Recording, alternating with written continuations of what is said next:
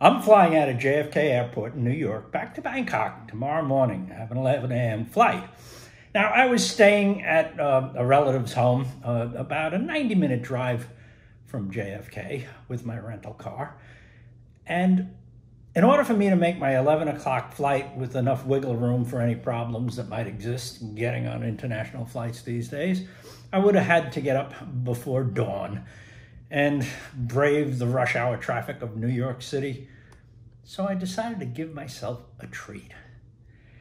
In 1962, shortly after Idlewild Airport became John F. Kennedy International Airport, TWA, World Airlines, built one of the most modern, futuristic airline terminals in the world. It opened in 1962. And it was, quite a thing. I mean, it was really a futuristic, almost like something that you would see in a theme park or a Disney World or an Epcot Center or something like that. And I remember I was a young boy when it opened up, and we lived not far from the airport. And I remember taking a ride out there. My father was really interested in it, and we took a ride out and toured the terminal. And it was like going into a futuristic museum. Well, in 2002, TWA went out of business. They reopened the TWA terminal as a hotel. And it's a theme hotel. It's called the TWA Hotel here at Kennedy Airport, JFK Airport. And it's all themed up for the 60s. Now, when I came into the lobby, when I checked in, I was a little bit disappointed. Upon entering the hotel, nobody greeted us. Nobody opened the door. And it was a rather ordinary kind of check-in place. But then I realized what it is, it's made to look like the check-in counter of an airport. The guy who took care of me was friendly and efficient. I don't know, I guess when I lay out $400 for a hotel room, I'm expecting to have my butt kissed a little bit, I suppose. But once I got over that, I began to realize this is a theme. It's a theme, it's a look. And stepping in here was interesting because I'm remembering stuff from when I was here, 55, 60 years ago, a really long time ago when I was a young lad.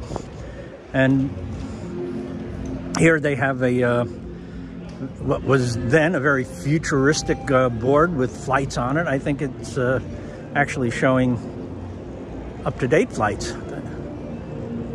But what I remembered about this place was the atrium here.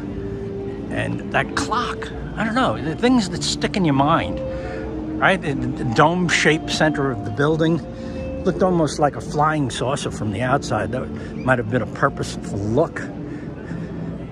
And here, this very well-done, rather comfortable-looking lounge area. There is food courts and a bar. Food court is down that way. You can get all kinds of New York stuff. Let's take a look around this place. So up here on this wing, there's a museum offering the flight attendants' wear of 1960s TWA. Designed by Ole Cassini. It's bringing me back to the days of long time ago. When I was a young teenager, and this would have been a pretty fancy place. When I first walked down it after checking in, Frank Sinatra was singing. Very 60s kind of stuff. Yeah, this is kind of cool. I'm liking this. So yes, imagine in 1962 walking down that hallway to this end, and you would have went down those stairs and walked out to your plane and gone up one of those stairways that they roll up to meet the doorway of the plane. So walking through this hallway would have been quite the experience for flyers back in the day. It's actually quite the experience now.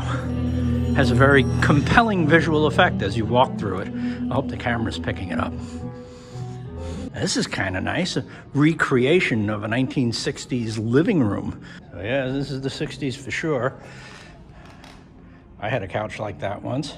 Remember these young people, I don't have many watching the channel, but you young people, we used to have to dial phone numbers. Oh, the dial thing ain't working, but you can't pick that up. This is what used to be a telephone. It was connected to the wall and you used to have to dial the numbers instead of pushing.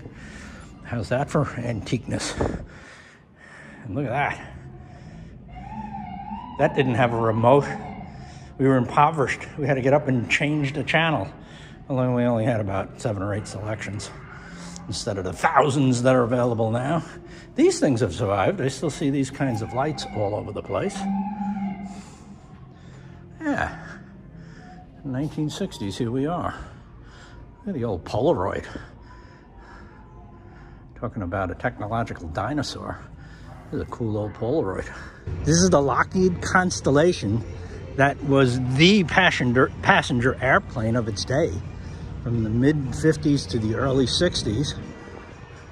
But Boeing introduced its jet aircraft early in the 60s and made these babies obsolete. Also made the terminal obsolete.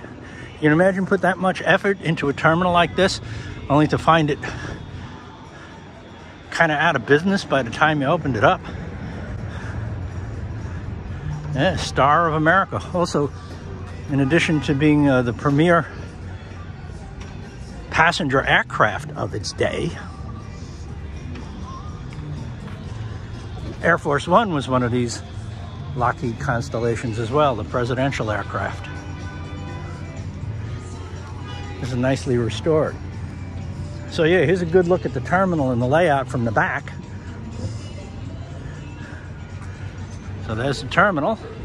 You would have walked out one of these tubes to get your plane.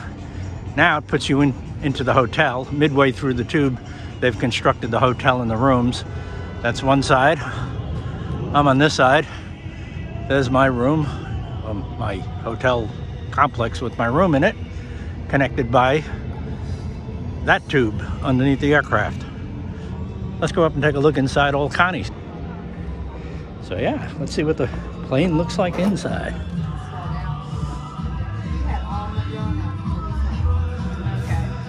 Yeah, I don't think it looked like this when they were flying passengers. But you never know, it may have. Ah, you have a navigator's chair. That's the thing you don't see much anymore. Radio operator over here. Pilot, co-pilot. The windows are smaller than I would have anticipated. Yeah, shot from the back. Actually, in second look, these chairs are actually bigger than modern day coach class. Some of the windows, nice big windows. I kind of like the tail fins as well. There's a elegant look to them. What it used to be like flying back in the day. Not that much different. They fly higher and faster, but I think these things had an elegance of their own. I've flown on large multi-engine aircraft. My experience of them is they're very smooth in the way they negotiate the airwaves, the clouds.